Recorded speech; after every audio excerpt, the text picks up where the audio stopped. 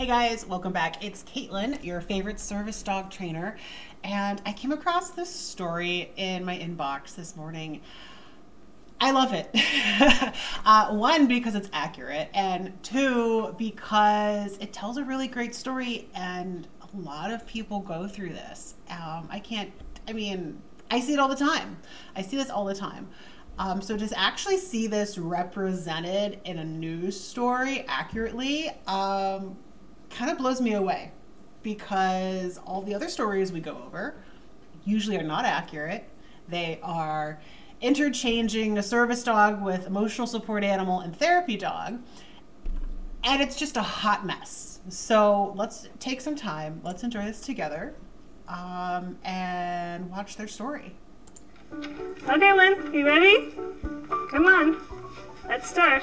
It's training time for Beth Pratt and her dog, Wendigo. That's a good girl. But this dog isn't learning to sit and roll over. One more, Lynn. That's it. Yes, good girl. My name is Beth Pratt, and this is my service dog, Wendigo. She's 4 years old, and I got her when she was 8 weeks old. So I never intended for her to be a service dog. She was just going to be another one of my pets.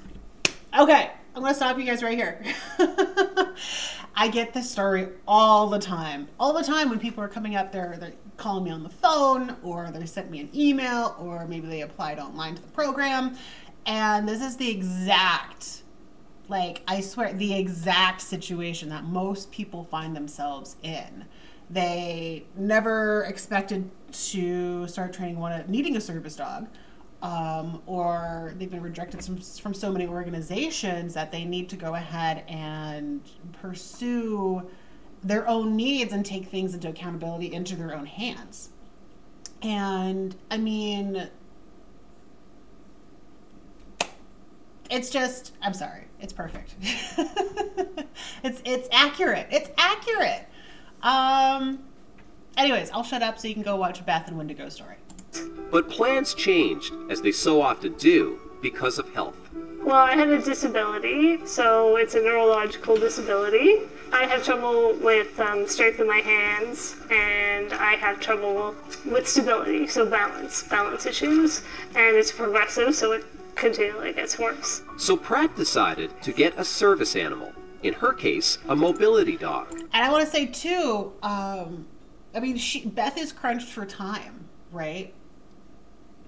Like a lot of people, if you find yourself needing something to help you live your everyday life, and especially if it's a progressive degenerative disease, you can't mess around. You have to take that power into your own hands, so that you can get the help you need, not be on a 5-year-long waiting list to hopefully maybe get a dog in the next 2 years after that. It would help her balance when walking, pick up her dropped cell phone, purse, or pill bottle. It could help preserve her independence. Yes, good girl. All that being said, though, I do want to add in my 2 cents from my experience as a trainer, because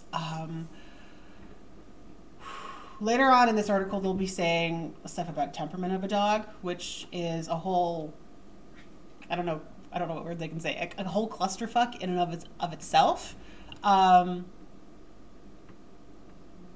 But people do the best with what they have, and sometimes they can't always get a dog that's perfectly temperament tested, or in the perfect, most easy type of dog personality you can have as a service dog, and people work with what they have. And you'll see that later on in here too. Anyways, I'm just all excited. I'm sorry. Several organizations in Canada provide service animals for people with disabilities or mental health issues, but when Pratt applied, her plan was brought to heel. I sent in the form, but then I got a letter back saying that they weren't taking applications and that the waiting list was 5 years. So now they have such a backlog that they won't take applications, so who knows how long that's going to be for. Please? Like so many things, that backlog is largely due to the pandemic. But there's also an increased demand for service dogs, as the list of service... Yeah, and that's something I've heard too. I've heard other organizations they face struggles during the pandemic with socializing their puppies.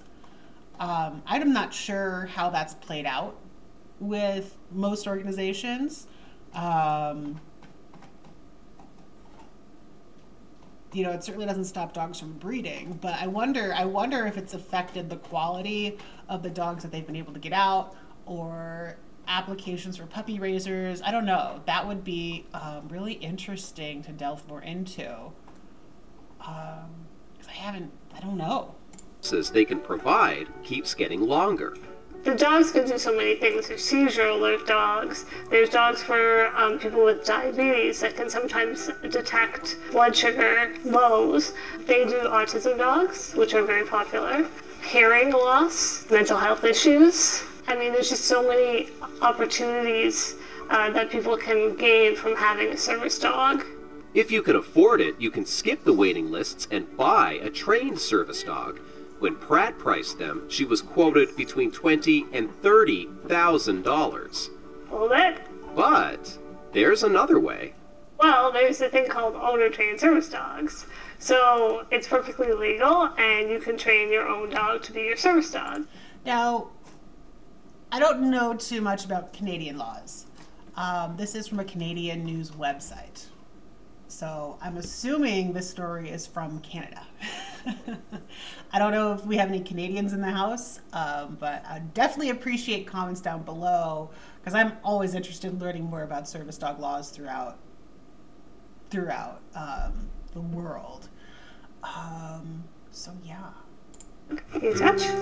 There's no licensing body, no certification required. All you need is a note from your doctor. The vest you can buy on Amazon. But to get a service dog to do the services takes a ton of training and the right temperament for the dog and the owner. And then you look online and you look in books and you see what... I have to say, hold on. So I do both board and train puppies and helping owner trainers with their service dogs, right? These are two different categories. Like, they are so polar opposite and so different from each other. And let me tell you why. Because I currently have a board and train puppy here with me right now, and he was, I don't want to say temperament tested, because it's not quite a temperament test. It's better than a temperament test. It's a carrot test, C-A-R-A-T, okay? So it's a Suzanne Clothier's carrot test. Basically, it's very, very informative for putting a dog into a job. Not just service dog, but for like bomb detection or police work or therapy work or just as a pet home or even picking a dog from a shelter. Like, it's that comprehensive. So the difference between puppy raising a dog, and that's my standard, right? If I'm gonna puppy raise a dog, I want to give the people the best chance possible and have the best experience possible, so that I pick the right dog for the right job, for the right home, for the right disability. There's a lot of considerations that go into this. So that's one of the big differences between that and me helping somebody that just comes up to me and say, hey, I've been training my dog for a year or two. We're struggling with X, Y, Z. And the dog might be struggling with these issues because they're not that perfect carrot profile, right? But they can't afford another dog, or they just need help inside the house, or they really just need to take their time and go past the normal 2 years for training to work on these little issues that mean a lot. So it's two totally different worlds. If you get the dog with the right temperament, in many cases it's easy breezy, beautiful cover girl to train these dogs. At least it is for me as a professional. Because again, like, I'm training a dog for board and train versus I'm training the owner to train this dog who might have some more difficult problems to work through as a team. So there's a lot of different factors, and it's just two polar opposite worlds. It's two polar opposite worlds.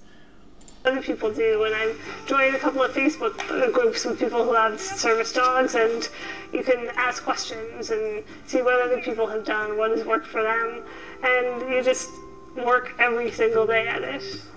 Hi guys! Hi, Natasha. How are you? Good. Good. It's nice to see you again. Good to see you too. There are so many people in Pratt's position that a new business has sprung up to service them. Natasha Pinsent is a longtime dog trainer who now trains people. My business is about helping people train their own dogs to be served. Just have to pause here. I love how she prepared for the TV interview with the paw earrings. That's all. Service dogs. Back in the day, they were training for specific things like blindness, even for veterans for PTSD, but now more and more there's so many people suffering that the waiting lists are so long just to get somebody to train your dog for you and then give it to you, that so many people feel I also really like her business name, Signal Service Dogs. That's fantastic. lost and without hope, because it could be years before they even get on a list to talk to somebody about what they need.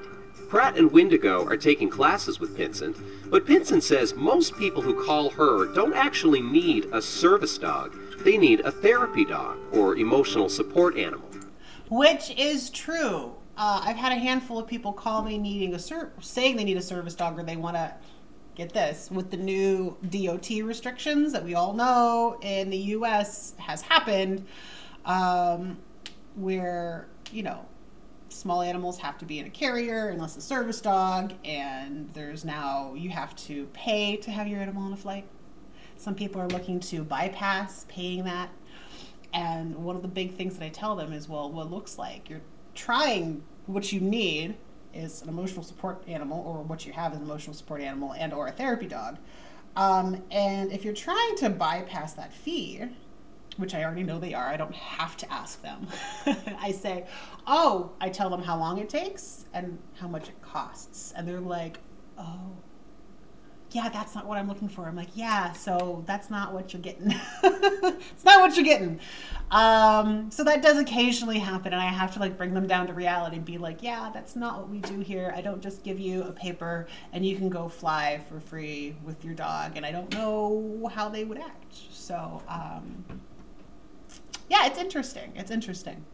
Which the difference is, therapy dogs are kind of like, if I'm stressed, I'll touch the dog and the dog will bring me comfort, or I bring it to a place and it brings other people comfort. A service dog has to perform a task specific to the person, so that's what makes a service dog different. For people who rely on service animals, they're a lifeline that keeps other important parts of life within reach. We're at the YMCA, and we are about to go to a cycle fit spin class.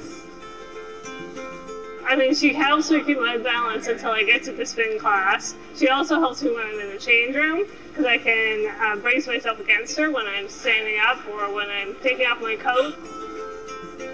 But she's really good. She usually stays in place, rests and relaxes and watches what's going on. When people see Pratt with Wendigo at the gym or the mall, she hopes they respect her privacy and their space. But she's also happy to answer questions and help normalize service animals in public. I find that I know people a little bit better, because people come and they ask me about her, and we get to talking, and then everyone seems to know my name and who I am. I love this because it's so true. That in and of itself, for some people, can be a huge benefit. It can also be a huge drawback. But it's really amazing to see my clients practice a skill, hone in on that skill, and they get they get compliments from just strangers passing them on the street, and that builds them up, and it makes them feel like they know what they're doing. It gives them that confidence. It makes them proud. They have something to be proud about too, that they have worked this hard to, have this animal for them. And just to see the transformation and the change in the way they hold themselves and the way that they speak, I live for it. It's so cool. It's so cool. Because of my dog. She also wants to help normalize the do-it-yourself path that she and Wendigo have taken. It's not for everyone, or every dog, but Pratt says it can lead to a better life. If you feel like you want to put the time and effort into it, and you feel you have the capability, you know, and you have the right dog, then go for it. That being said, this is a great note to end on, because some people need a board and train or need to purchase a dog. I think that's fairly obvious, right? That's pretty obvious, because I can spot it pretty early on now where somebody may, you know, think they like they do need a service dog, but like there's behaviors that are kind of red flags. It's like, yeah, that's not going to fit in your lifestyle, or you're not going to be able to maintain the training, right? So it's really good as an owner trainer to have that self-reflection, like, okay, have we been progressing? Yes. Are we actually staying consistent, training every day, every other day, a few times a week? Are we, you know, going in that direction? So, you know, having that ability to self-reflect, you know, some people don't have that, unfortunately. But at the same time, you know, that's when you have to start thinking about, okay, what are the alternatives? Like, can we do fundraising? Can we find money somewhere? Do we have a friend? Do we have somebody, right? Can we get on the news and have an anonymous donor? That happens, guys, that happens. If you can get your word out in order to fundraise, you can get that money fairly quickly if you have the right channels to help you get the help that you need, right? It does take a community to raise a service dog. So yeah, it's just kind of my 2 cents on that topic. But I think that's a really good way to wrap it up. That's a really good way to wrap it up. Zach Gowdy, CBC News, St. John's. And I look at the bacon pieces. Those are big bacon pieces, man. Love it. I love it. Good job, Beth. I love her. I love her and Wendigo. Well, I hope you guys enjoyed that story as much as I did. Oh, how do I get out of here? Oh, there we go. Anyways. I hope you guys enjoyed that story as much as I did. I haven't been super frequent on social media these days. I've been working on my own mental health and my own sanity. So I felt inspired this morning and just wanted to hop on. But if you do want to follow me and my very inconsistent posting, or stalk the previous posts that I've already put on the internet, which I believe is good content, you can follow me on my socials at Caitlin's Animals on Instagram, on TikTok, and even on YouTube. And if you're here on Facebook, you can also pop my page a follow at Caitlin's Animal Training. So guys, thank you so much for your time today, and I'll see you later. Bye.